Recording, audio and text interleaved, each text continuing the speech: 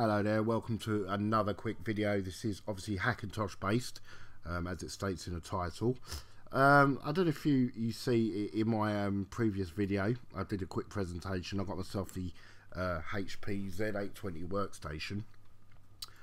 This is a 24 core system.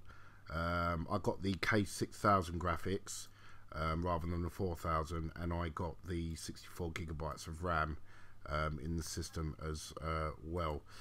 So if I go to about this Mac, you can see that the Hackintosh that I put on obviously is 10.9.4. It's recognised a 24 core processor, which is great, and it's picked up the 64 gigabytes of RAM, which is exactly the same sort of ECC RAM that's used in the 2013 Mac Pro, which is great. If I go to more info, this is a bit askew with, I don't know what's going on here. The OS version's not come up here, which doesn't really bother me too much. Do you know what I mean? That's nothing too serious, as long as the system performs well. The picture doesn't look right either, which is a little bit weird, but hey ho, that's the way the Hackintosh has picked it up and presented it, so what can I do?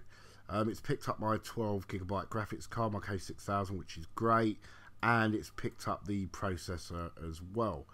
So all in all, really, performance is very, very good. It's as smooth as you're going to get, seeing as the the Powerfulest Mac Pro 2013 Mac Pro is only 12 cores, so doubling the cores on the Powerfulest Mac Pro, this is obviously going to run absolutely fantastic. I've got no problems so far. I will keep you updated, guys, on basically how this system performs, and obviously we should be okay with it. You know, it should be running really, really well with no problems. So I just thought I'd quickly share this with you guys.